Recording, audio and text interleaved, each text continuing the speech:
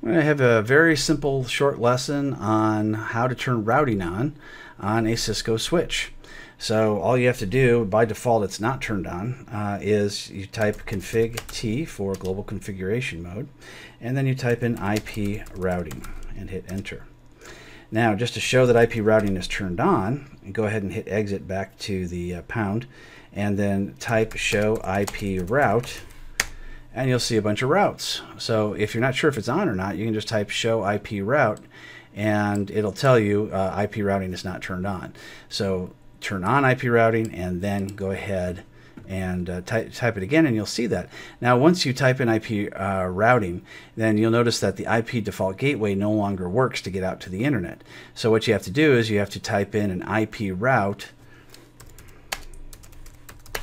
0.0.0.0, 0.0.0.0, and then the IP address that you want to get out. And then you'll be able to get back out to the internet again.